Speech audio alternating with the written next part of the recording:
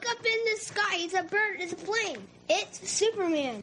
This is Dan Jurgen. This is Jason J. Lewis, the voice of Superman on Justice League Action. This is Mark Wade, writer of Superman Birthright. And you're listening to the Krypton Report. The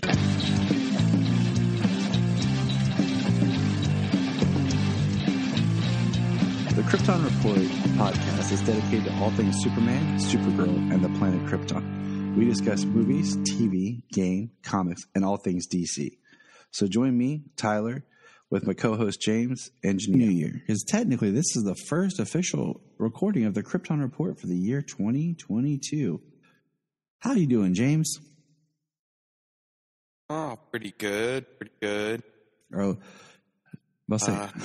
So far, New Year's going fairly well. I feel like it's been but also weird because the temperature dropped 30 degrees and we got snow. And I don't know how you guys are up there in a little northerner part of Ohio than I am, but we actually had a snow day today.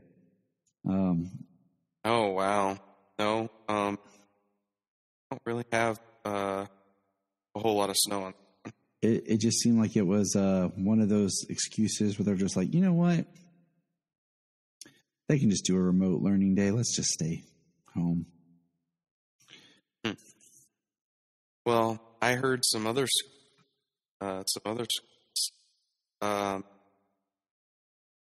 closed down for extra. I don't know if it has anything to do with rising numbers or what. My kids at school, so no, that's closed for next. Wow, it's crazy. But I know, James, you haven't been feeling too good. Well, I'm feeling better now, so we wanted to try and do this, but early at the beginning of the week, I didn't have a voice. I said, "Hey, James." I was like Jay, and he was Silent Bob. He just kept nodding, which doesn't really work on a podcast. I'm like, James, talk. He's like, see, you didn't even hear what I said. See, the thing was, I was talking. There's just nothing coming out. Mm-hmm. Yep. So we're just kind of chill. We're taking it easy. We're having a good time. A lot of news to cover, catch up on. Man, it feels like we've done so much, but yet so little because so much has happened. So we're just going to kind of get into it. We're going to jump into the news first and then get crack-a-lack and looking back at 21. Damn. Let's see here. Let's pull out the old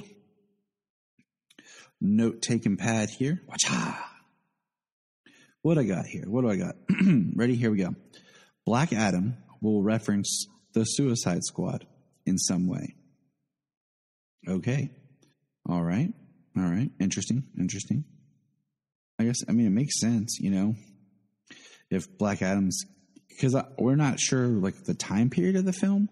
We're going to have ancient Egypt or whatever, ancient Kahndaq. And then is it going to move to modern time, or is it going to move to a close to modern time and then shift to modern time, to kind of catch it up with the Shazam timeline.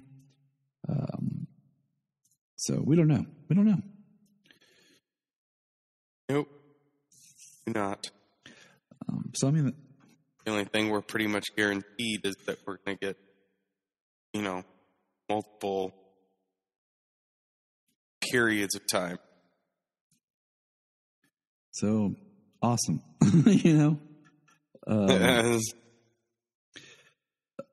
So moving on to TV, Thanagarians are going to be in Naomi. Not Hawkman per se, but just Thanagarians, proper Thanagarians. So that's cool, padding. Yeah, that'll be sweet. And then they can backdoor and talk about the Thanagarian Kryptonian War, so we can tie Krypton back into things, because Lord knows we keep trying to find ways to bring that show into the fold. Yeah. They end on Bran Thanagarians flying through the air. We were like, awesome, and then it was like pretty major cliffhanger, and that's it. And nothing. Peace. right? That'll be awesome to see. Hopefully they do some Thanagarian justice there. Yeah. They've had some interesting stories that I've seen. I know in the comics they're heavily convoluted. I heard the last Hawkman series kind of supposed to straighten some stuff out a little. What I heard, because it's just so it just keeps changing. It's one of those where, you know, the reincarnation of souls, and then it's like, oh, but they're also alien, and you're just kind of like, okay, so what? And I mean, let's face it. Yeah, like there are different versions. Like there's alien versions. There's versions of beings on Earth and them being resurrected generations and shipped. Yeah, I was not a huge fan of the Hawkman and Shira that we got on Legends, especially Hawkman. He really wasn't doing it for me. So we'll just leave it there, and we'll keep moving. So The Batman was on the current issue of Empire magazine. That's pretty awesome. A lot of good stuff coming up for that.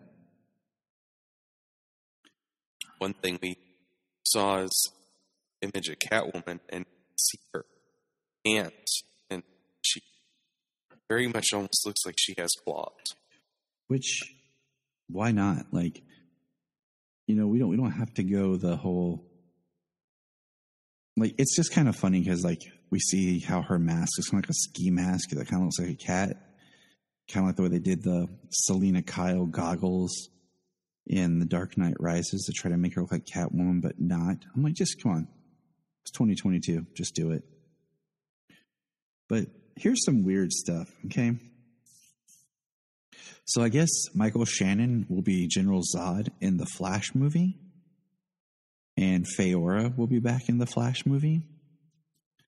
And did you know that Ezra Miller will be in the Flash movie? Did you know that as the Flash? Yeah, I heard they might have. I heard they were thinking about putting him in the Flash movie. But you know that's a big announcement about added to the Flash movie, added to the Flash, and I'm just like, okay, you know, to me that means it could be something as simple as he's running through Earths, or it shows something about the traveling. And I mean, I'm just going to say this right now. I'm not even addressing rumors on anything. There's too much rumor crap, speculation going on. I'm not going to take my time on here to dissect. I mean, if they're going to be in it, you know, if Michael Shannon's going to be in it, that'll be great. If it's a Zod, he was fantastic, you know, still one of the best villains. He's like number 2. And you know, it would be great to see some more of him in what cast, you know, we're going to see. Come the Flash. I agree, you know, and like I said, there's these rumors about how the Flash movie is going to undo the whole Snyderverse stuff or erase Ben Affleck and Henry Cavill. I'm not even talking on that. Like, I'm just whatever. Well, I'm not even going down that rabbit hole. Well, at this point, that's all we hear, you know, it's just rumor. I mean, at this point, we can't put it past Warner Brothers to want to do that, as ridiculous as it may be. We just can't put it past them that they would still be operating so petty-like. Unfortunately, I think it's very hard to classify and just say Warner Brothers, because Warner Brothers is a company that's been changing people in and out. So it's kind of like, and with all the media changing, who controls what stuff, it gets so hard to figure out who's really in charge of why something is what it is, you know? Yeah. Well, that's the really crazy thing about it. Like, as many changes as has happened over at Warner Brothers over the last hand, like, how is it still operating on this level where it seems like executives are being petty about what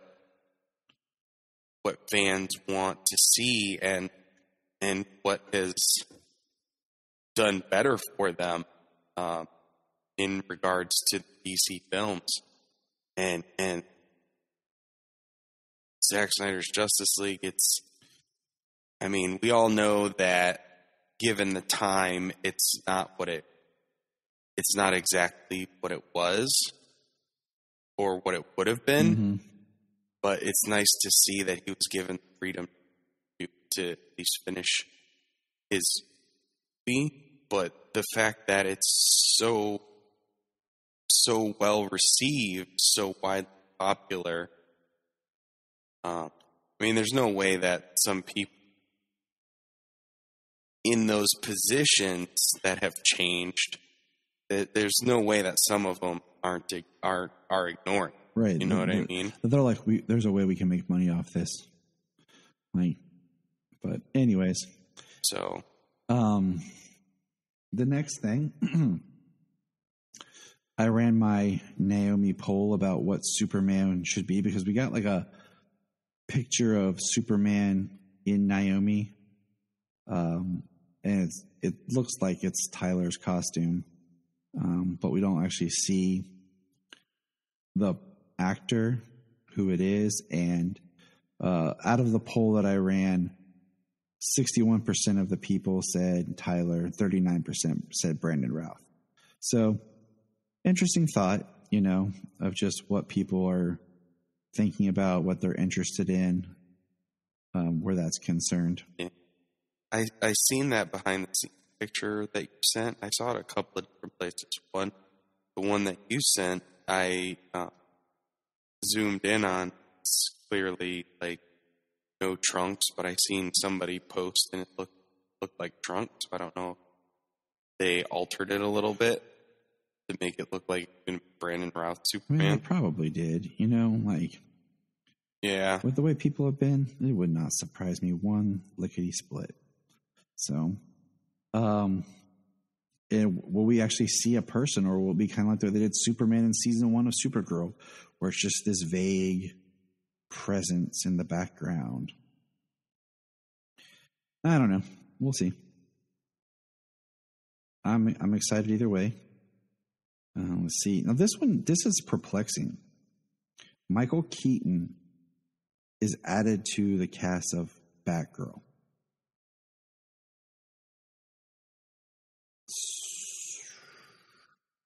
Yeah, I don't know what. So we're having Michael Keaton as Bruce Wayne, and we have J.K. Commissioner Gordon. Right.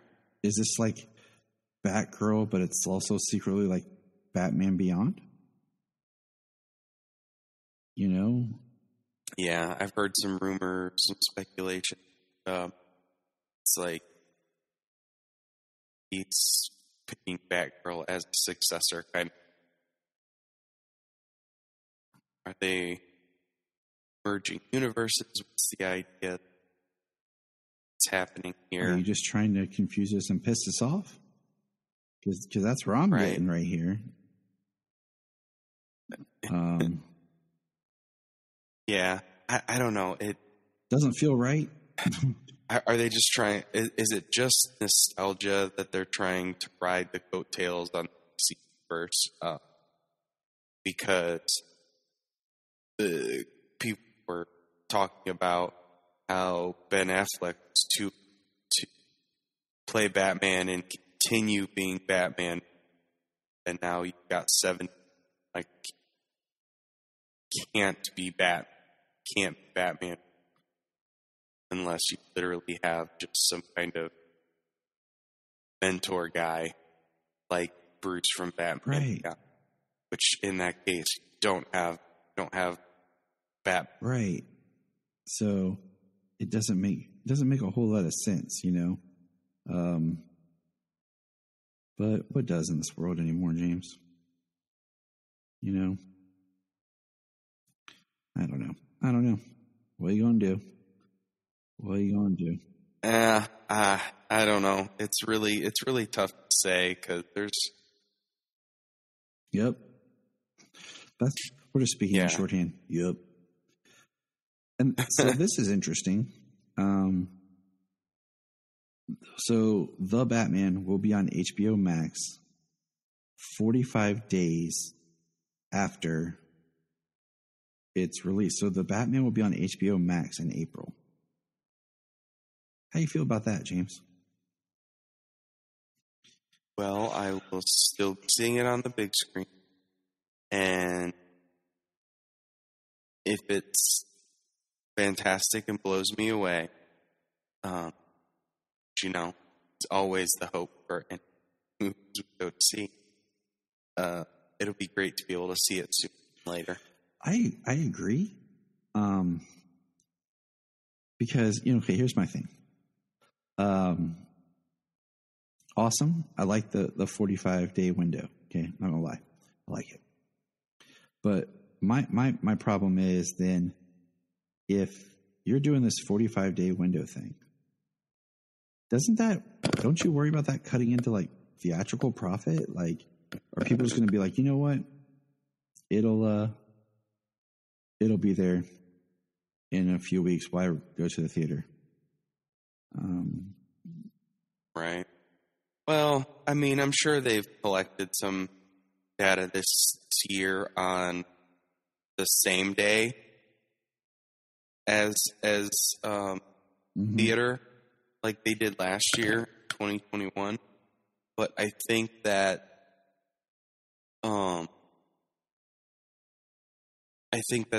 they are pressed about added revenue. Yeah, you know what I mean. Box office the end all. And, might I add, like, things like COVID and stuff, it's still a thing. It's not gone. As, like, some people like to act like it is. What you talking about, James? I mean, it's not going anywhere. It's gonna be like the flu, like cold, pneumonia, what have you. It's not going anywhere. You heard it here first from Dr. James. Yeah. Some people are still going to be weary of going to theater. And if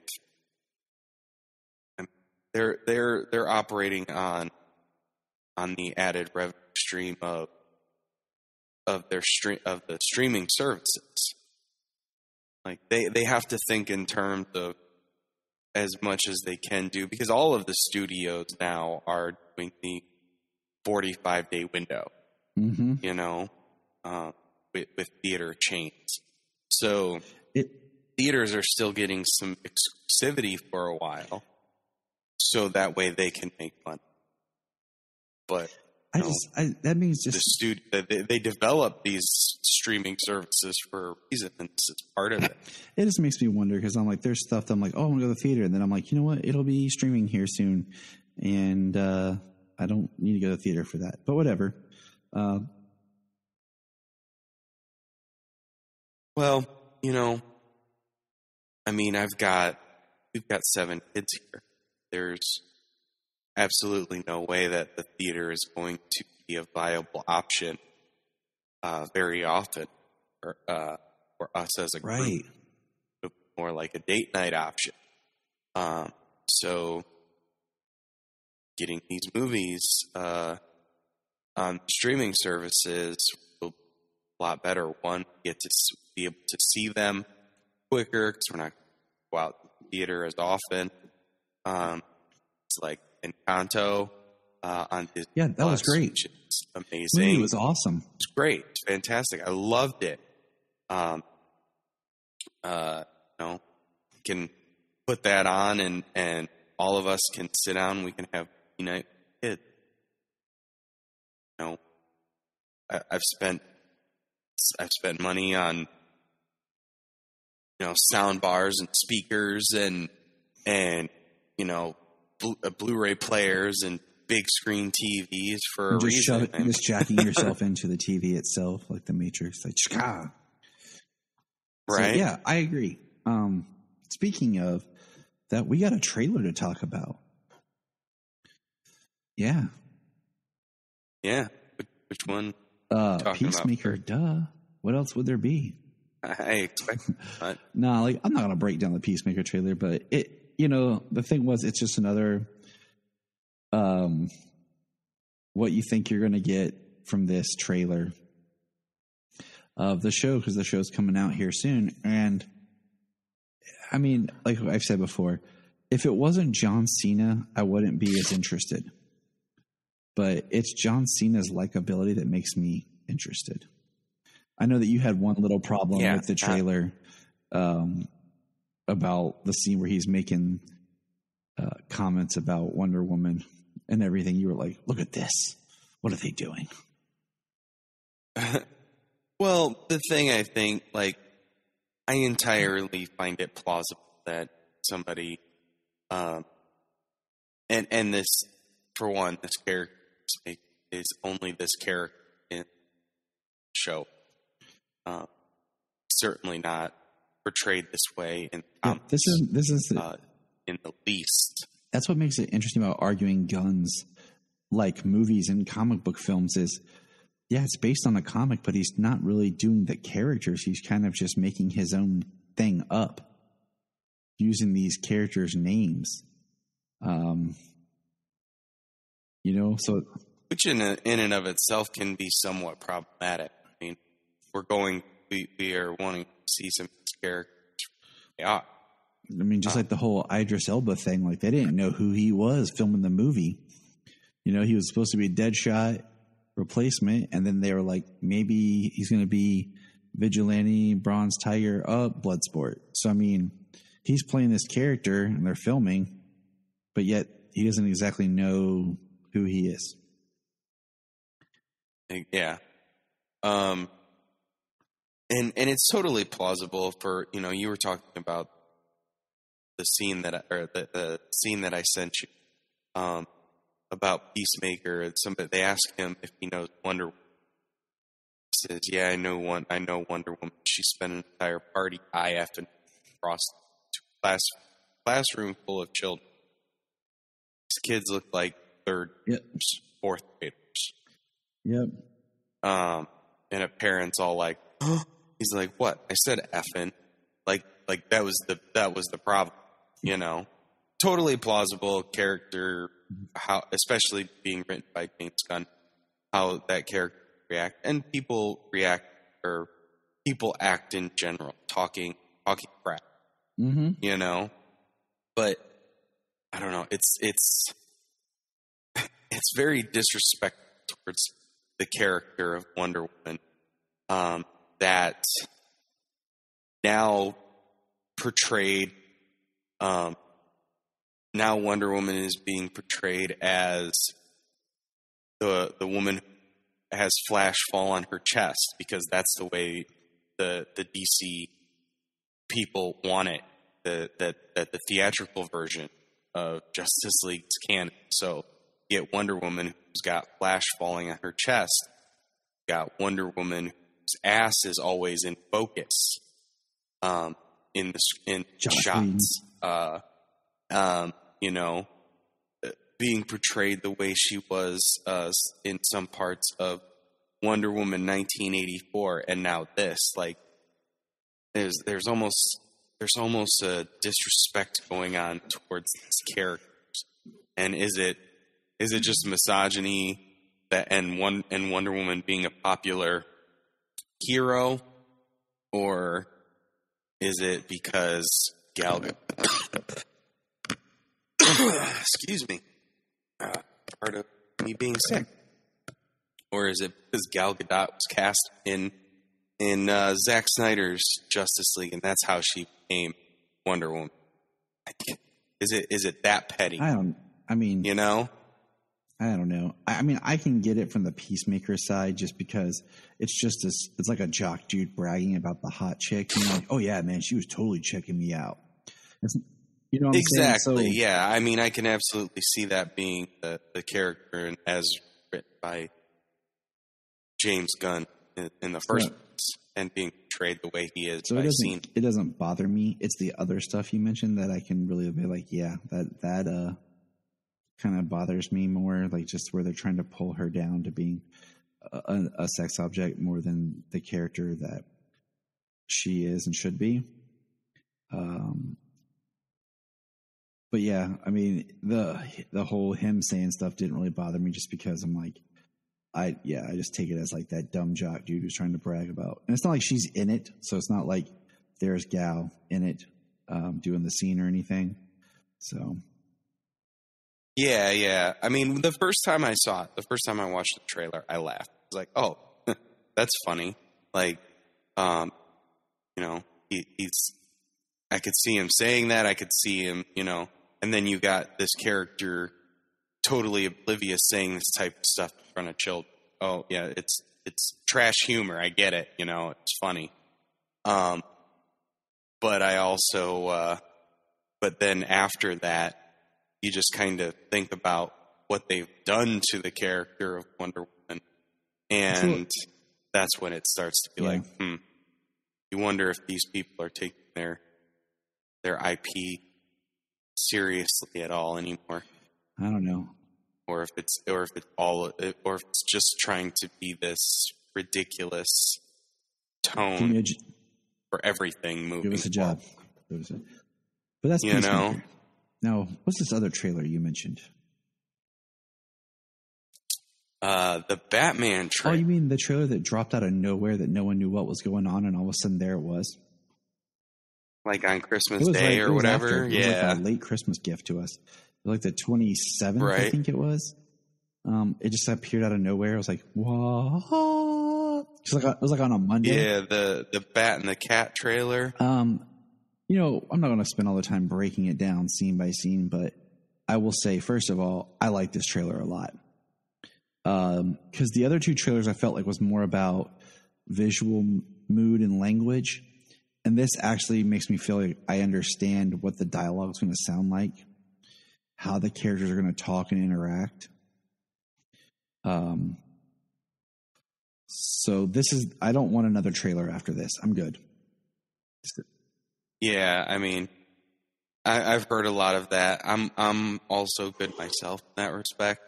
The first Fandom trailer was great. It just, and one thing that hasn't changed is the aesthetic of the like that does not have me excited in the least. That's part of what's held it back for me since the beginning. And then the next trailer was a little more, a little less lackluster. And it didn't get me any more excited at all for the Bat. But this trailer, the idea of Bruce having been back in town for 2 years and he's still a billionaire. The idea of that being a story element. Some of the visuals that they've shot in this movie, the Batmobile flipping car, the camera going with it, the camera like at the back of the Batmobile when it slides, him coming off the building, the way the camera's almost down his back as he kind of takes the dive off the front. So there's some elements to this trailer, like him gliding through the streets, but actually just like flying, like zipping through the streets, less like gliding like The Dark Knight, and a lot more controlled. The scenes of him fighting multiple people with weapons, the large explosion, and focusing on him dropping down and just landing on his feet. There's so many actual like comic book elements that I'm starting to feel from this movie. So in my opinion, it's like they've got this aesthetic that's almost gritty and real world, but hopefully there's like room to build and develop that aesthetic to be a little more something we would recognize as comic book, but the feel of it, the things that Batman is doing, and like Catwoman and the way she's jumping off the building, the cats she has, her claws and stuff. There's a real comic book feel that I'm starting to get from this trailer, and I'm hoping that's the case, because I would love it to be more, because we've discussed this about how the Dark Knight trilogy is some of the worst and some of the best and some of the worst things to happen to comic book films, and especially Batman and DC. And I just hope, like I said, I'm getting this comic feel from it, and I'm hoping that's real. I'm hoping that that's going to be the case, where, because we're already going in to suspend this on a character, the man who can do all this stuff that is impossible. Now, and he's a man without power, does all this stuff possible. So, like, pulling back on having to explain everything, once you explain that, once you explain away everything, you don't have to suspend your disbelief. We're already going in for that. You don't have to explain things away.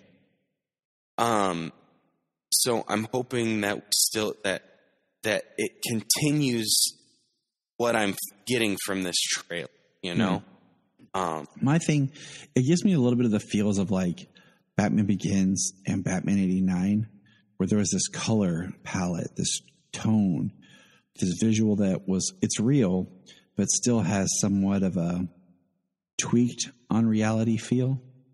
That I feel like the Dark Knight abandoned when we got there compared to Batman Begins.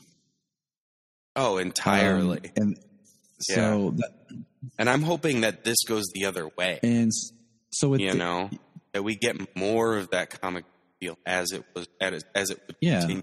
The only thing, I mean, the scenes where he's getting shot in the hallway, and he's getting shot by automatic weapons. The bullets are bouncing off.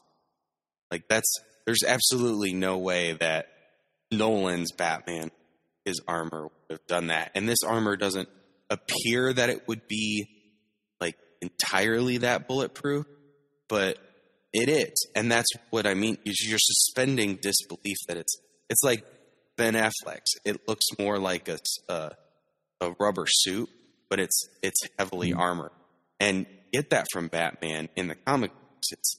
It's different layers of armor, but it's so light and flexible that he's able to do the things he does.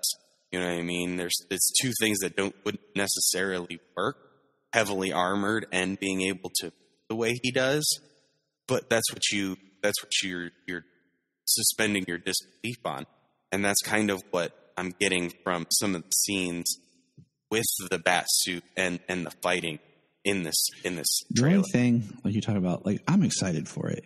I like the idea of like a really good Batman detective story, in a world, in a Gotham that feels gothic and big. The only thing, like, the suit is not 100% like, oh, it's the greatest Batman suit. It has its moments. It looks good in certain ways. It looks like somebody blended the Gotham by Gaslight and the Noel or the Bermejo Batman suit together. But it's also like it gives you somewhere to go moving forward so that you can kind of keep refining and tweaking it. The Riddler's outfit thing is the one that I'm still just like, really? This whole thing? Even Solomon was like, I don't like the look of the Riddler, Daddy. It doesn't make sense. I'm like, all right. Heard it from the soon to be 7-year-old. So, right.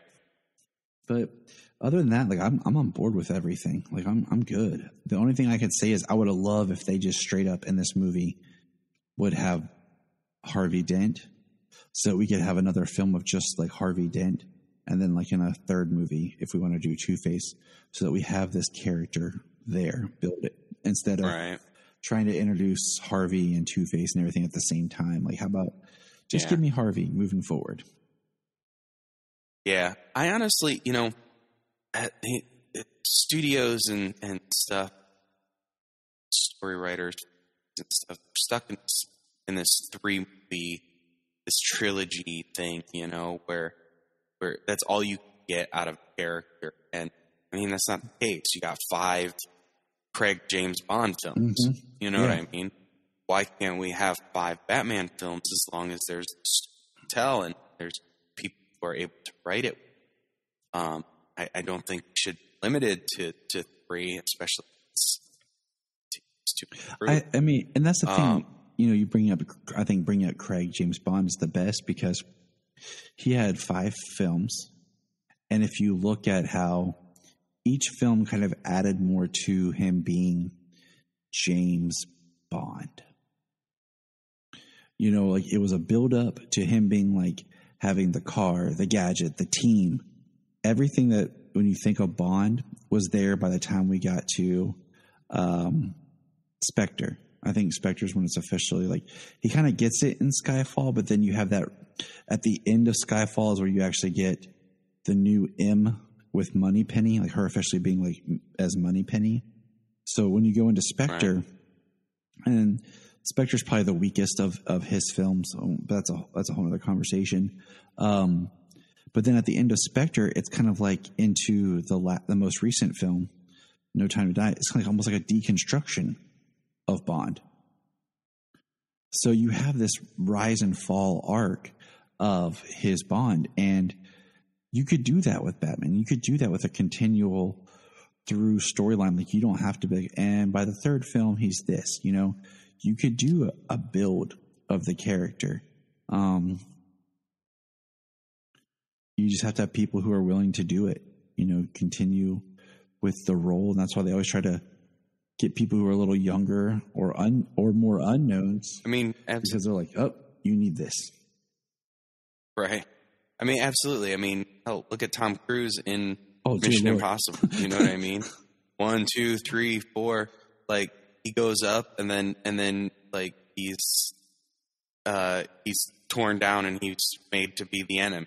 Like it's very easy to generate this rise and fall on this character. His entire history is a rise and fall. Yeah, where people don't know what to make of him. And picking himself back up. 26 years for Tom Cruise doing Mission Impossible movies. He was supposed to end with Ghost Protocol, but then he was like, you know what? Rogue Nation. And you know what? Fallout. We're just gonna, we're gonna keep it going. I like this. So. Yeah. But there's more Batman to talk to come down the way. We got. So, I mean, yeah, this trailer, I know last time the trailer came out, I was like, this isn't as good. It's just not exciting. It's not bringing, it's not doing it. But like, we've got this this stationary camera, got a very good focus on the flow of the action. It looked really good. Like I said, there's a lot of comic book elements coming through. Some of the Batman should be getting, and that's starting to come through. I hope it comes through even more in the movie. This trailer got me a little more excited for the Batman because I wasn't. So did its job, and I'm hoping that it is just a building, starting ground, so that way we can get more and more comic bookness coming from. And we'll just put a pin in it there because we have more discussions on Batman, building up to the release of that film. But let's talk about Superman and Supergirl and the whole super family and what we got in 2021. We're going to kick it off here with a little shout out to new friends that we have made this year. We made some fun new friends this year, James, here at the podcast.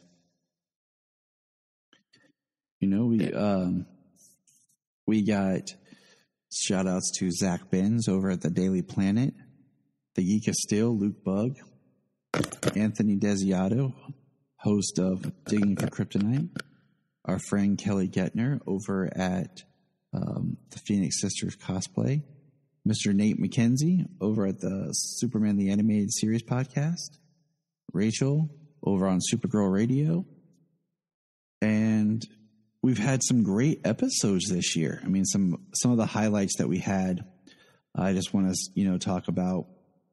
Finally got Zach Moore on here from Always Hold On to Smallville. We got to talk to Michael Bailey, big time Superman fan. Andy DiGenova we just recently did from Holy Batcast. I got to talk to Cinema Blend's own Sean O'Connell. And we interviewed Mark Wade. And then, of course, I got to interview George Newbern and talk to Superman himself. So it was a good year, I'd say. Oh, absolutely. I agree. It's a highlight that didn't get to join you on a few of those. Some of them, but some good listens. Things happen, people. Like I always try to get James, but life. Yeah, it's been a pretty crazy year, and honestly, the last 5 months, into the house, and then into the house here, and then the baby was born, and then, oh my God, we had to have spent October, November, and December sick. That's how it feels. I feel like as soon as one of us is better, like someone else is getting sick, and it's just like one of those, like as soon as you hear a cough, you're like, shh, putting it down.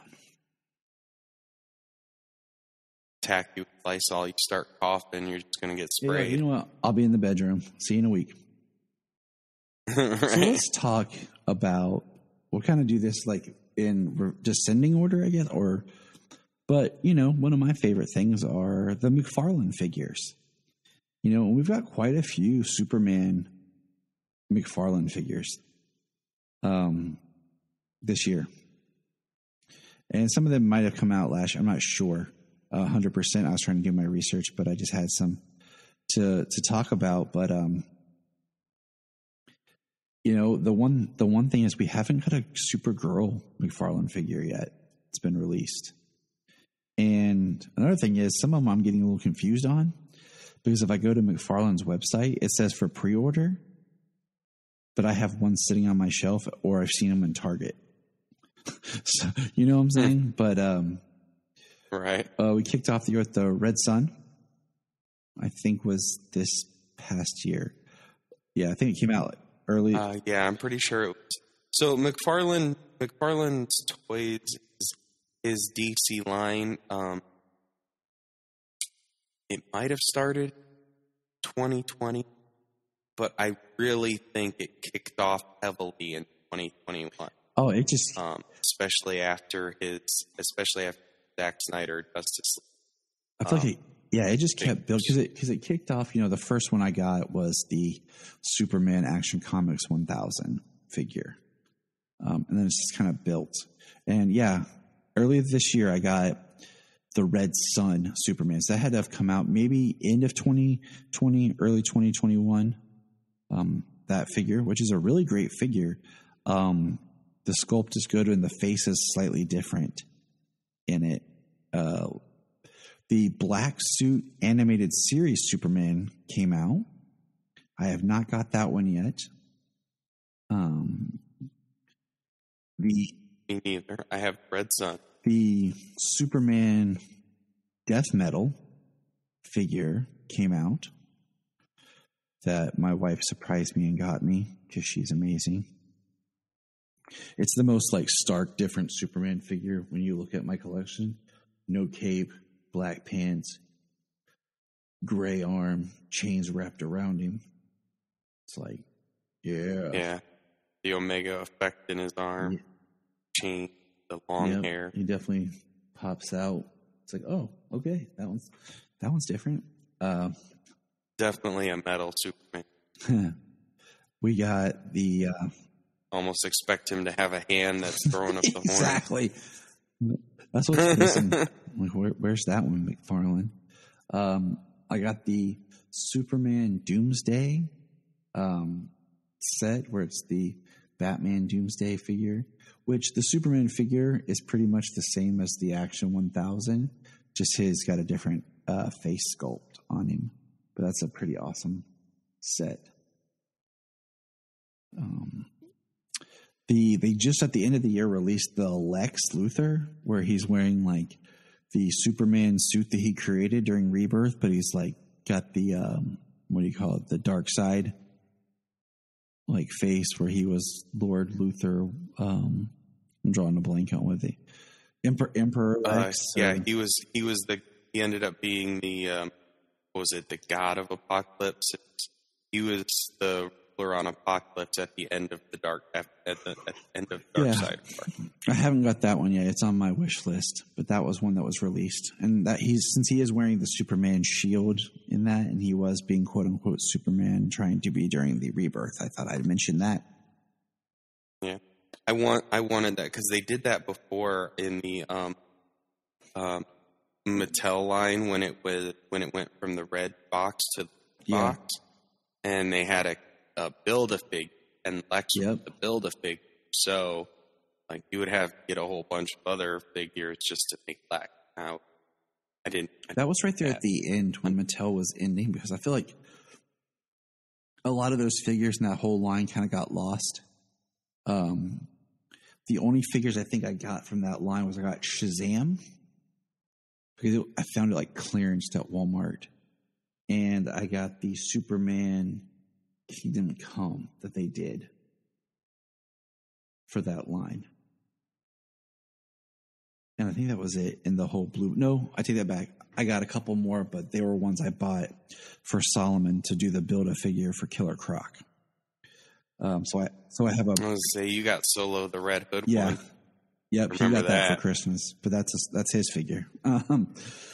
But yeah, so I have Katana, and I have a really cool Batman, like a blue and gray Batman. That was all part of that for the Lizard, should I say, or Killer Croc? Sorry, He loves anything reptilian. Go figure. And then recently, we had the Rebirth Superman figure that just came out, and I found that at GameStop, and they had it on sale. Plus, I had my $5 coupon, so I got it for like $10. And it's cool. It's the second Rebirth Superman figure I have. I like it because technically, as we've discussed, that is Superman Blue. And now they just need to give me a reborn figure. I've seen like mock-ups of them, but I want a Superman Reborn figure in 2022, and I want a Tyler Hoechlin Superman figure in 2022. McFarlane. And then they gave us the Zack Snyder's Justice League, Henry Cavill Superman, the red and blue, which was a Target exclusive, and the black. I have red and I have black. I have them both. I ordered the, but I did instead of that one, I was able to snag the gold label dark side armor. I don't have the that's what I armor. Have. I have label dark side the armor. The only Zack Snyder figures I have is I got Aquaman and I got Darkseid, and I have the Supermans. I got the Wonder Woman in the gold armor because I found it for I got it for $5 at GameStop because it had already been clearanced down to $9.99, and I had my $5 coupon. So I was like, okay. Right. I got that back in the summer. But what's funny is I went to Walmart the other day and they had all these, I saw the DC boxes. It was all Zack Snyder Justice League figures, and they were all just Aquaman. And I'm like, oh, all right. I really want to get the Flash, and, I want to get them all. I want to get Flash and Batman. But I just haven't yet. So, I mean, that. Yeah, I haven't been able to yet. That's, and then they started doing the gold label stuff, and I didn't even realize they were doing that. I need Steppenwolf. Yeah, me I've seen too. him a couple times at the store, but yeah, I need him. And I'm not doing this whole like gray paint thing. I'm gonna have him. I'm gonna have him. I'm gonna have the Snyder stepping, standing on the head of the studio cut stepping. Well, I mean, at least that sucks because that was a Build-A-Figure. That thing's hard to find. You know, like I have like I think his leg or like I have some body piece of him. And Well, last year, one thing that I did, and I sent you guys the message, I found a complete set of Justice League multiverse figures from back when it was Redbox, when the 2017 studio came out. So I was able to get the entire set, and I took out all the pieces and I put stuff. that's right. You did. I need a picture of that. Send me a picture of that. I want to see because I'm curious about something. I remember that now. Man, I'm getting old. But the only ones I got was so from that, I should have bought Superman because I didn't get Superman from Justice League because he was like the same figure as Man of Steel, just they colored him a little darker, which is ironic because I feel like his suit in Justice League Studio Cut's actually brighter than his Man of Steel, or not Man of Steel, his BVS suit. But it's the same figure as BVS, just darker blue.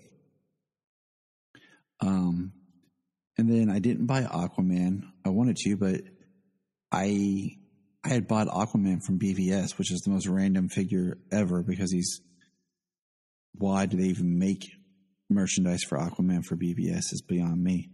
But I bought Flash. And then I bought the Batman. I found Batman discounted at Walmart for $5 with the armor, the end of the movie's armor. And then I got the Cyborg. I found him on clearance at Walmart real cheap. It was the face shield Cyborg, which is technically a Zack Snyder Cyborg because that's the only time you see him with the face shield. So that was the Cyborg that I had for the Justice League. And they're on my shelf. So good time for figures. That's what we're saying. We're 30-year-old men who like collecting action figures. But that's cool. Yes, sir. So we'll jump over now to movies. What was Superman in the movies?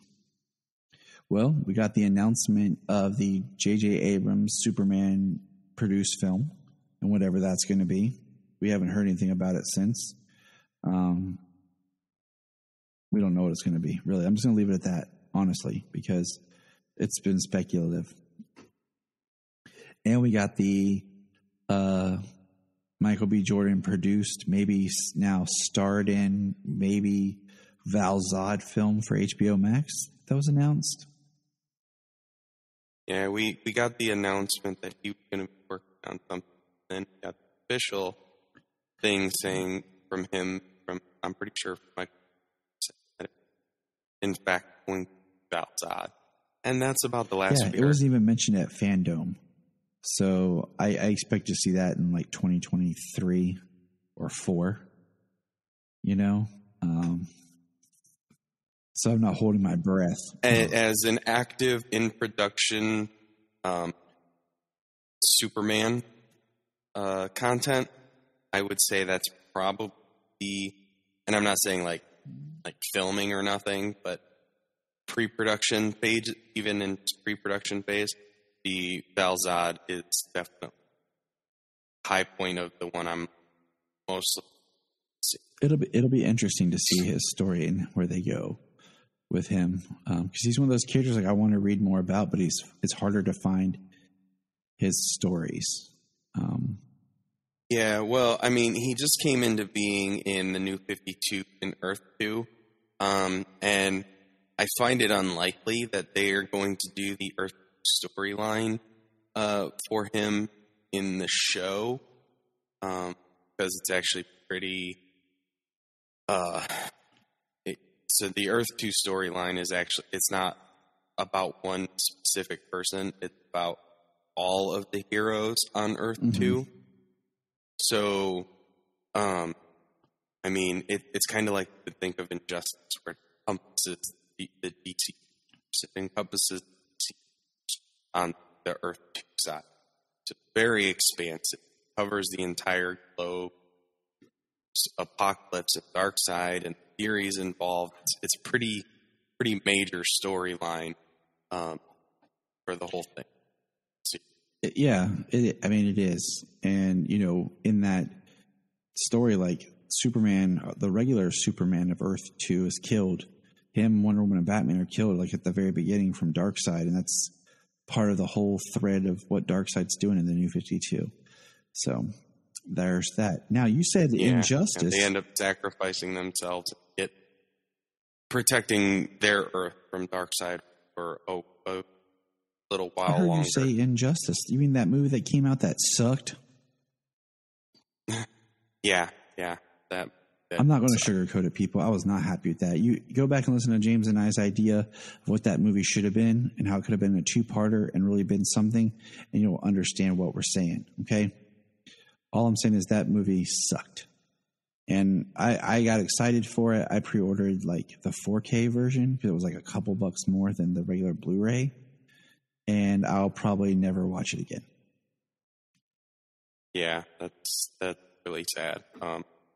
Such a fantastic comic book, a really good video game story that it's developed, and they just made it. It's crazy, how soon history can repeat itself by just trying to pack too much story into one movie, and it doesn't work out, and it's crazy because it's almost another Superman story. They did it before. Yep. Yeah. I mean, yeah. Well, like I said, go back and listen to that. We're not happy with that film. I don't think anybody liked that movie. There's very little. Yeah. Yeah. I can't really think of anything other than a couple of minutes at the beginning. And that's over. And then the big high note for Superman of 2021 was, of course, Zack Snyder's Justice League, where we got to see Henry Cavill back in the true performance that he was given. His very minimal dialogue in that movie. Very minimal. I think that's why when he says not impressed, it's such a huge big deal, because that's like one of his only lines.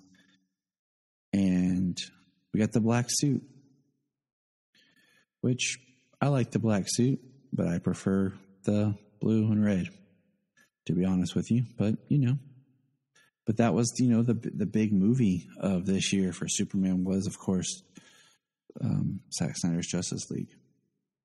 And we've talked about that in lengths, but it's just nice to see. And we're not done talking. Yeah, it'll probably never be done talking about it. So we're going to move over to TV. And at TV this year, we had announcement-wise, we got the My Adventures with Superman, the animated series coming to HBO Max. That was announced, and we saw some artwork for it, and that was it. There was nothing for it for fandom or anything, no release dates, nothing. So that was announced. That's cool, awesome. We got the HD releases of Smallville, the complete series, along with Lois and Clark being brought to HBO Max with a high-def remaster, which looks awesome. And Superman the Animated Series got a Blu-ray release and is on HBO Max in higher quality, which was awesome. And that all happened just in this past October. Yeah, very, very good month for Superman. Which doesn't seem like it was that long ago. Here we are in January, and it just feels like yesterday was October. And so regular television, looking back at, we had Titans Season 3, saw probably the best version of Superboy ever. This Josh Orpin is Superboy. This is the Connor that I really, really like. Live act, absolutely. There's a debate on the Young Justice as the best Superboy ever. Well, Young Justice, if you look at it as a whole, he has a great arc. And I think you can still kind of touch, I think this isn't really spoilers, but I think for season 4 of Titans would be neat if they explore Superboy more and do kind of like the Jeff Johns where the Lex side started to take over Superboy and maybe let him start to get into the anger a little bit more and deal with how he's feeling as kind of this clone. And, it'd be great to have an interaction or more conversation about Superman not being there. Right. You could see some of that potentially coming out if they were to further the storyline, develop season 3 of Genome City, of him being a genome and kind of in a political aspect, see the other side coming down if you had out in the public eye like that. I like the idea of bringing out this character to where you actually flush him out to having the powers of Superman with the brain of Lex Luthor, and really being like the best of both of those two. Yeah, and they did a really good job on that. Joshua Orr season. They're developing that, and I loved it. I loved some of like the innocenceness of him. Yeah, I definitely see his version of Superboy taking that route of Jeff Johns spin him being like. So especially Titan being like produced by him. I would like to see a little bit more with him in Titans, and let's back off. Like, it's Titans, not Dick Grayson. It's Titans, not Nightwing. Let's really back off the Dick Grayson. Like, you've expanded his arc and done enough with him. Like, I want him there, but don't try to make me this into a Batman styled show. Okay, how about we explore the other characters? Okay, capiche? All right. Well, I mean, it's there's a couple of things I want to say. Like, so Titans, I don't see why the writers and everything kind of wanted one foot in, one foot out thing. Like, they've done so good with the costumes and half the time putting in the costumes some of character development and character interactions.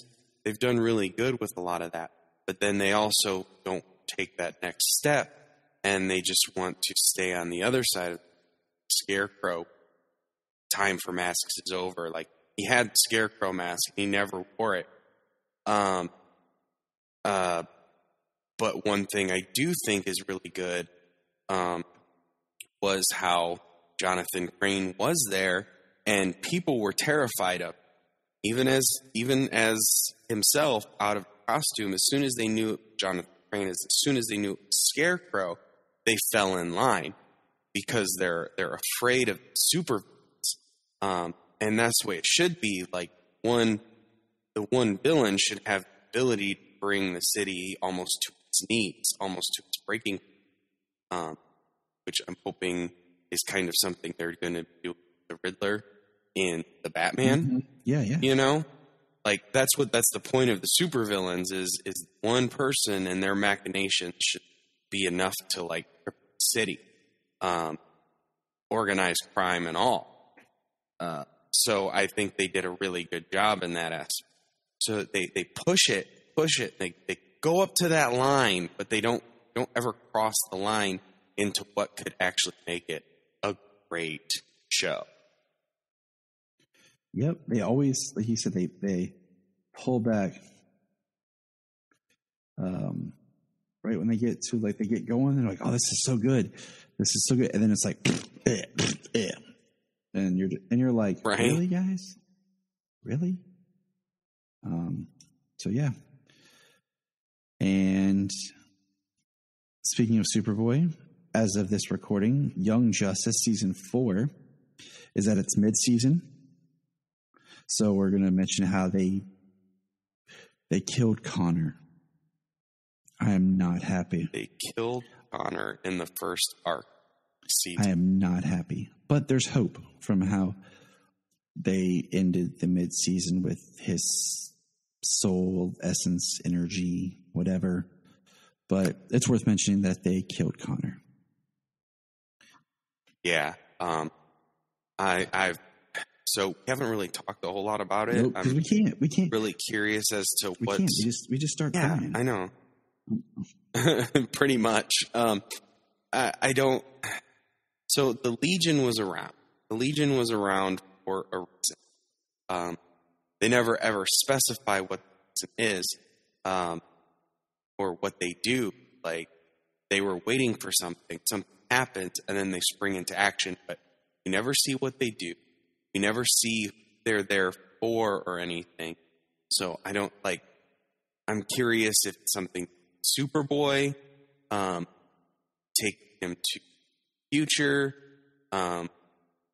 protecting Psyche so he survived. I mean, we see the Legion one more time, but they're just there watching somebody. I can't even remember where it was. It's on the street. Yeah, but they weren't involved. Like they were there watching over Superboy and Ms. Martian, waiting for something to happen on Mars. But they were involved in that arc, and then when they showed up again, they were not. They never involved. They haven't shown up since. In the 3 arcs, in 2 other arcs. Mm-hmm. So then, yeah, we get this, I don't know, like you said, soul, spirit, life force, astral projection, something that calls out for help, and Zatanna. Yep, and so we're not done with Connor. Fingers crossed. Yeah, I mean, because I was just like, I'm watching this, like, are you serious? I should have known as soon as, like, man, this is good stuff. I should have, like, prepare for heartbreak, Tyler. Yeah. I remember when it happened, and I didn't spoil it for you or anything, but you knew something happened because I was like, oh my God, did you watch Young Justice? I was like, not yet. You're like... In the episode where he died. Like, okay, talk to you later. Yeah, that's it. I was like, I'm not even going into it. Like, let me know when you watch it. And I did. I let you know. Yeah. The next thing, it was like, WTF. They killed Connor. I'm like, that's it. As soon as you were done. James. So, speaking on Connor, I have advised you to read his time in Suicide Squad in the current run. So, I am in my, Future State had 2 books, and then I'm in, the 7th, not the 7th issue, annual issue after issue 6, and then I'll be doing issue 7 through, I think, 9 or 10 that's out. But I'm enjoying I'm really enjoying the Connor aspect of reading Suicide Squad. Dope. Sounds good. And then we said goodbye to Supergirl this year. Very mixed feelings about the end of that show. We talked about how it felt like it kind of the show was kind of limping at the end and had become more of how do you like Super Friends. And it just kind of went out without like it was gone, you know, like yeah, it went out with a whimper. It's like, all right, guys, we're done. You know, we made it. It didn't go out with a bang, and we talked about how it felt like the show had just become so much about everyone else other than the characters that they were. It was Supergirl, like it wasn't even really her show anymore. But you know, it's kind of bittersweet because in some ways I was sad to see it go because, you know, that's what kind of helped kickstart this podcast. And it had become just kind of that in the background. But at the same time, it had become such a chore to watch. Especially, you know, it was just the last season was just more and more of being more frustrated about just what are you guys doing with your characters, with your villains? You know, you set up Nixley to be this awesome villain, and then it ends up being she's fighting.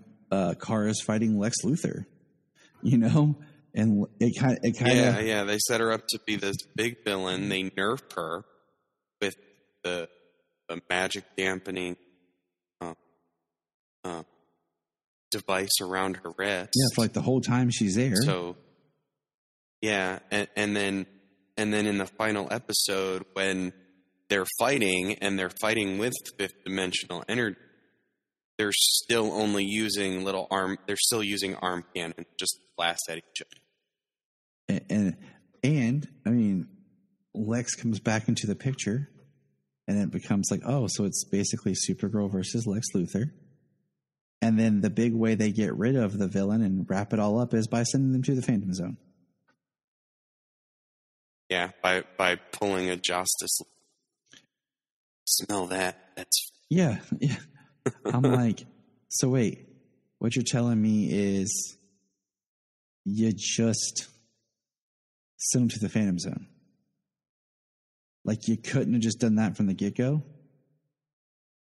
Well, and when they escaped the Phantom Zone, wasn't the Phantom Zone stabilized? Wasn't it fractured and coming apart and stuff? And they didn't even play on that. But they go back to it? They don't even oh no, Lex Luthor's a human going to the Phantom Zone. You know, Nixley's going back to the Phantom Zone. It was, we'll just leave it. So, goodbye, Supergirl. We enjoyed you. You know, I plan on doing a rewatch of the first season here soon. I think it'll be very eye-opening to just kind of go back and see how it was. I mean, I've often gone back to elements of season 2 because that's when Superman first showed up and we did that big, you know, kind of Superman rewatch last year. And so it'll be, it'll be interesting to go back and just watch the whole thing again. But it'll probably be a while before I do that. But I am going to just go back and watch the first season. Yeah, I would definitely like to watch the season again. I really did enjoy Melissa as Kara, as Supergirl. I loved her portrayal throughout the entire show. She was great. She looked the part. She embodied the part. She was awesome. And I hope, you know, they certainly didn't kill her. Yeah, I'm like, i.e. Oliver. So maybe we can see her cameo again. Yes, she should, because I'm a continuity stickler. And it kills me that they didn't even address anything. I would love to see her pop up Superman and Lois in the next season. Yeah, just one quick thing. Pop up. Oh, there she is. Cousin Kara coming. The boys are graduating high school in 2 years. comes to their graduation. Yeah. I mean, I'd love to see her as Supergirl, but hell, even that I'll would be fine. You know, just film. Okay, I keep saying this is my new thing. If Zack Snyder can film an actor who's not on set with anyone else and then put them in the movie and make it as believable as Tig was in Army of the Dead, then just film Melissa in front of a green screen, okay? Just give me some shots and put her in there for continuity's sake, okay? Which brings us to I think the biggest Superman thing of the year was Superman and Lois, season 1. Oh, fantastic! I mean, amazing show. The flagship show that had. It's amazing to me people who are fans of Superman and didn't like watch it at first and then started to later. I was like, oh my God, this is so good. I'm like, how are you going to be a fan of this character and not be excited to check it out? I mean, this show is just, it's everything Well, you know, because it wasn't produced in 1978. No, that's true. Yeah, you're right. Should have thought about that one before I opened my mouth, because, you know, anything with Superman after 1978, or some people may argue 83, or some people may argue 87, doesn't count, doesn't exist. There is none. Right. But you could hear us talking lengths about that show. But all I'm saying is that has been the highlight of just everything's firing on all cylinders. Like, I'm excited for the next season and nervous, but. Well, as of 4 days from now, we're getting the premiere of season 2. So we'll talk about that in an upcoming episode soon. Yeah, that's going to be awesome. We get to jump right back into that soon. So let's jump into some comics highlights. I tried to keep track of all the big Superman-based thing, but I know there's probably some that have slipped through the cracks. We had Superman and the Authority, which was good. A lot of people really loved Superman and the Authority. I liked it. A lot of people really love Grant Morrison writing Superman. And to me, it's kind of hit and miss. But that's a discussion for another time. Yeah, I thought Superman in the was good. It was good, and I loved the way that they brought in like Humanite back as Superman villain. There's some really awesome things about it. It's really just a team building book. 4 issues of Superman bringing together the Authority. Yeah. You're absolutely correct. It was interesting, and hearing some of like the history of how that came to be has been cool. So let's see here. We had the Super Sons. Was it Legends of the Super Sons that came out, the short run? That was fun. Little 8-year-old John. I think that was Adventures of the Super Sons. Too many of the same words get thrown around. I forget, people. I'm not. Oh, and there was Challenge of the Super Sons. Challenge. That's the one. So that was a fun book. You know, 8-year-old. Which I pick up all the Was it 12-year-old Jonathan? It's just awesome and fun to be with. You know, as much as I am enjoying the other big title of Superman, Son of Kal-El. Technically, it's a Superman / Superboy book where it is John. I like John as a kid. You know, I like that aspect, and I hate that that's gone. To be completely honest. Yeah, it went too fast. It absolutely went away. They aged him up, you know, to be like 17, and then aged him up a little bit again to where he is now. Like, you know, one of the highlights of this year for us is we went and met Tom Welling, and we met Dan Jurgens together at a con in Michigan. Mm-hmm. And, you know, Dan Jurgens created John Kent, and I had him sign my Lois and Clark book where, you know, John Kent and them come to this earth and in the comics and everything. And, you know, I mentioned, like, I miss that character. And it's, you know, especially now that Solomon's about to turn 7, he even more is like that character that's in that book that I enjoyed reading. And I'm okay with them doing some sort of more of a story with Damien and John as kids where, you know, all you have to do is they get transported with the Legion or something, and they're returned right to the exact moment they left, you know, one of those type things where they can do all this and have these grand adventures or whatever. And I just think that you've taken away the element that I loved of Superman as a father. Yes, he's still a father, but he's at that point now where his kid's moving on and he's not really raising his child anymore. That element of him being the day in, day out dad trying to take care of a, 8 to 12-year-old boy really was amazing in the character, and they've taken that from us. And that was something that I really connected to. Yeah, we didn't get to see him working with his son to develop his powers, to develop his. God has started to do things, and then he went off world and came back. He was 7. He went to the future. He came back 18, 19. 20, 21, 27. Who knows? Yeah, like just straight cutting out that fatherhood aspect, which was so fantastic during the era. And that's one thing in recent times that I've really not agreed with and been upset with, but and that is what it is, so. Yeah, I mean, the son of Kal-El. Yeah, it is. Tom Taylor's awesome. But yeah, it's they did cut out a lot of potential elements aged so rapidly.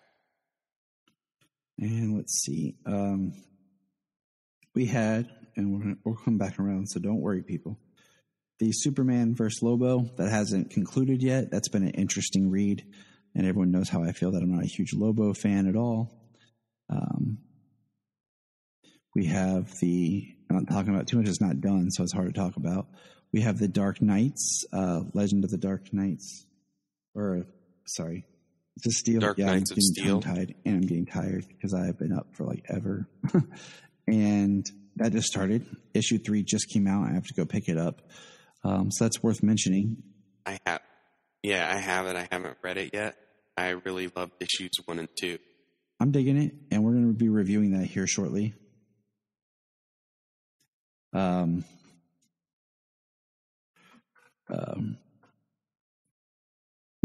We're catching up on stuff. Like, we've just been busy. The holidays take a lot, as fathers, as husband, I am, and James and his family, and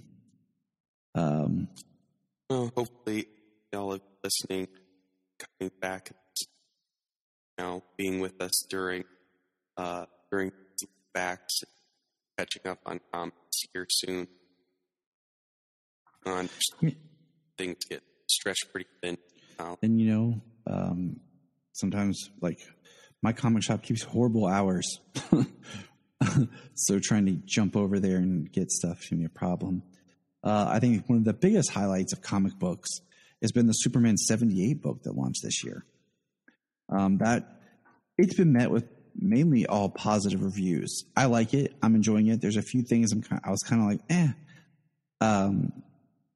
I didn't mind where, like, we're what, 1 issue away from it being over. I've liked it. I haven't loved it because I feel like, first of all, they're incorporating things I didn't like in Superman 2. Because they really are just looking at the film canon in itself. And the other thing is, I was okay with Jor-El not coming back. I really didn't need that. I didn't mind him meeting Kryptonians in Kandor and everything, but I really did not need Jor-El. But that's just me. Yeah. Well, the voices are written very well. Yes, they are. They feel just like the characters. They sound just like the characters. The art works as being just likeness enough to know what that is, who that is, without feeling like you're going to get sued or have to pay likeness rights. Right. So it works, and that's been a pleasure of just being a good, solid Superman story that exists outside of everything else, and also being a different flavor of Superman. I think the highlight of comics for me this year, though, has been the Red and Blue anthology books. The 6 anthology books that we reviewed, that I miss those. Like, I miss getting those collections. Yeah. I would say that there was a couple of those anthology books that were really good. And some of them, some of the stories that were just a little Meh. A little less great. I mean, they were, everything in it was pretty good. I don't think we ever found one that we hated. Yeah, that's what I'm going for. I don't found one that we did that. But we did certainly have some that we loved more than others. I mean, I think it's tough for me to choose between Tom Taylor's or Philip Kennedy Johnson's writing last. Well, Philip Kennedy Johnson's had more books, more issues for Superman this year than Tom Taylor. So I probably have Kennedy Johnson, because I'm definitely enjoying his run on Action. Oh, yeah. And that's what we were saving for the last kind of highlight point of of the year. Well, you're welcome. Perfect segue, James. It's like we planned it. But no, in all seriousness, we are, being correct here that Action Comics with Philip Kennedy Johnson has been an amazing read. It is probably what I love about it is, even though we're on a different world, is how it's the perfect way of putting real world issues and things that happen that we should discuss into a comic where I don't feel like I'm being force fed something. Recent. Yeah, it's getting a message through without slapping you in the face with the message. Recently, Philip has done some amazing interviews with our friends, The Last Sons. I recommend listening to theirs first and then jumping over to the Aspiring Kryptonians and listen to theirs, because they take place at different times of where he was at writing the books. Well, I mean, you could listen to Aspiring Kryptonians, their early one back when his run first started, and jump to Last Sons, and then Last Sons, and then go back to the next one with the Aspiring. And it's really great to just hear his story as a writer and what he's doing and accomplishing, and his goal with these characters and with Mongol and with Superman. And, I can't praise it enough of dealing with this, like the human trafficking element that is present without feeling like we said, it's not beating us over the head with it. And I very much look forward to the next phase and chapter in this story, as well as some of the stuff and ideas that he's kind of teased for where he wants to take these characters and the super family down the line. I will admit I am behind on a lot of my reading as far as Supergirl. She got that Tom Taylor run. Tom King. Jesus. I'm getting very tired. It's hitting me, people. I'm sorry. Yeah. Unfortunately, I've only read 2 issues of that, and I'm pretty positive there's 6 out right now of a 12 and issue. Because you and I have had these conversations where I'm not feeling as strong of a pull to go to the shop and get all my books And a lot of my stories, I'm just like, you know what? I'm done. Like, I'll just wait for them to be on the app. Like, I'm paying for this app, and there's very few stories that I'm feeling the need to go and be a part of. And that's how I feel also a lot about reading Batman and like The Flash. I want to read these, but there's nothing that's drawing me to be there when they come out, that I'll just wait till they're on the app. And yeah, which I've been kicking some ass this year so far, this month, of reading the latest releases, the latest weekly releases on DC Universe, and jumping back to when these books began after Future State, and catching up with what's there. So, on everything but Kryptonians, I'm 6 months behind, but I don't care. I'm paying for it, and I've read like 40 comics. It's awesome. Yeah. My problem is I've had too is when Apple did their last update. And it's only the 7th. My iPad is it's old. Like, it's almost 7 years old, and it won't let me download like an older version of DC. So the app will not work on my iPad. So I like reading it on that compared to my phone. And so I have to get on the website, and sometimes that just gets to be a problem trying to use the website to read from a tablet, because it's like, download the app. I'm like, it doesn't work. Thanks a lot. But so that's kind of set me back a little bit, because that just became such a problem, because I hate trying to read comics on my phone. If I'm sitting on my computer, it's cool, like, to read. But that's 2021. I would say all in all, it was a good year for Superman. It was a great year. I mean, you can't really argue. We had it's amazing how, in a way, much like 2016, we got both a new Henry Cavill Superman project and Tyler Hoechlin. And then this year we got Tyler Hoechlin and Henry Cavill again. So it's kind of funny how that kind of works out. But any other final thoughts, James, before I get too tired to actually make sentences?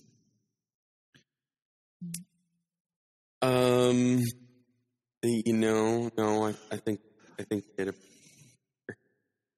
looking back at 2021, everything super. Yeah, last year was a really good year for Superman, and I hope we get to continue this momentum. It's going to slow down again, but I think we're on an upswing. So hopefully we get some more great Superman content this year. I think we will. I mean, we have season 2 coming.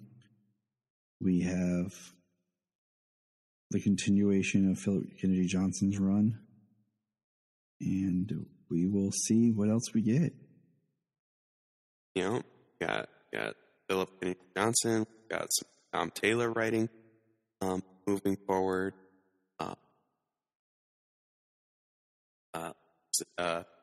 Tom King's Supergirl isn't done yet. I'm very interested. We got so little of Connor moving forward from the New 52, and then when Rebirth happened, he was in Young Justice, but wasn't a strong fifth point in that. So actually, him being a primary character in the Suicide Squad is really suicide, but it's and it's very compelling what they're trying to, because I mean, I'll give you one spoiler is because it's Suicide Squad. Amanda Waller in Future State saying that Connor is super. So he's got a Superman suit, Superman design for himself in the future. And you know how the future state is like, it's not set in stone that it's going to happen, but it's a possible future. Which is and fun. The way that the stories have been developed in Batman, Superman, and all the like characters is the stories are developing into possibly being seen. So very curious as to what's happening. Future State's one of those like, hey, here's all these stories that probably don't matter just because we had this in the works. We need to put it out there and we'll probably change everything, but here, buy it anyways. You're welcome. Yeah. Without you reading it, it's hard to go into detail about it. I just like what they've been doing Connor over there. It's good to see him getting some attention again. I've said this before. Brian had a great pitch. Shout out to Brian, Man Child of Steel, because we talked about Connor needs his own moniker. Connor needs to become the Nightwing to Batman, or the Nightwing to Superman. You know what I'm saying? He needs to be like Superman's Nightwing. And Brian said, wouldn't it be cool if his name was like Red Sun? Yeah, like, well, he's the brother in arms. Exactly. You know, it's not his son. He's definitely his brother in arms. Right. And I think that some Connor John stuff will be awesome to see at some point. Of like, he's like an uncle, but yet you're very close in age, and there's a lot of. Oh, man. Was it, you say that, wasn't it freaking heartbreaking Yes. when John was, where's Uncle Yes. Connor? Young And Justice. Superman had to try Clark to explain death to a child. To a 2-year-old. Yeah. I mean, it was amazingly done, and it hit hard just because I remember having. Shout out to Nolan North delivering that dialogue so Yes. well. I mean, we tried to meet him recently that we didn't get to, but it just reminds me when I had to explain death to Solomon. He was about 2.5, almost 3, when my grandfather died, and he was trying to explain to him what was going on. But we're gonna put a pin in it. Been a good 2021. We look forward to 2022. And just remember, Look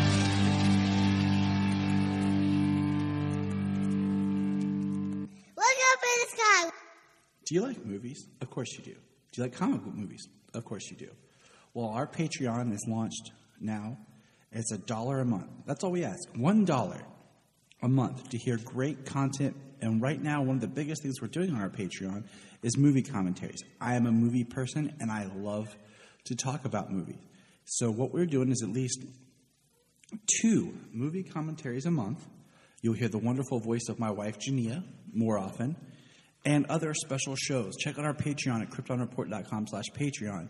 And all we ask is, hey, $1. It helps us keep the show on. We're not looking to get rich. We just help with the cost of doing this, and it helps a friend out.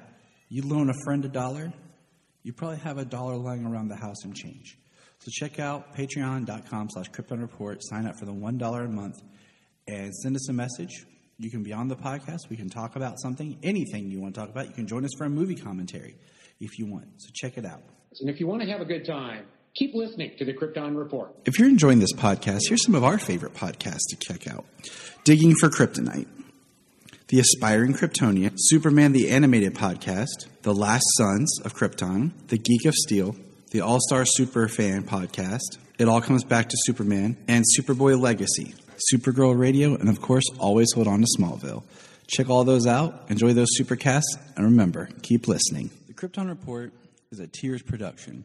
We thank you for listening and enjoying, and please support us on our Patreon account, our TeePublic store, and check out our social media. Always remember to look up in the sky.